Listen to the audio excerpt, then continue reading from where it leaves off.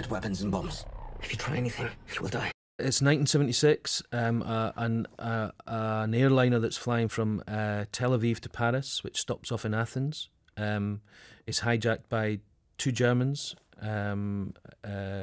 Brigitte Kuhlmann and Wilhelm Bose, and they take them to, and two Palestinians, and they take them to, first of all, they go to Libya, where they refuel, and then they take the plane to Uganda, to Entebbe airport in Uganda.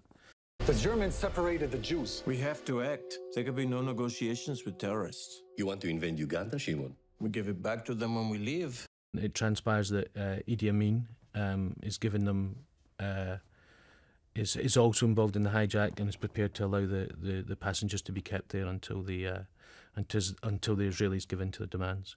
And obviously no one thought the Israelis could possibly go and rescue them because it's 4,000 miles away from Israel.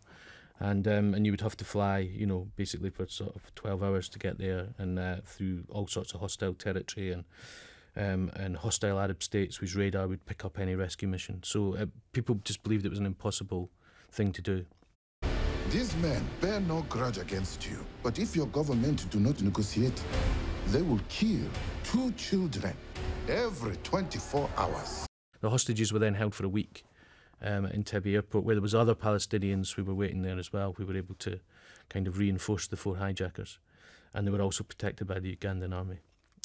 So it's about the week that they spend in the terminal together, and the Israeli government and the military in Israel trying to find some way of mounting an operation to free them.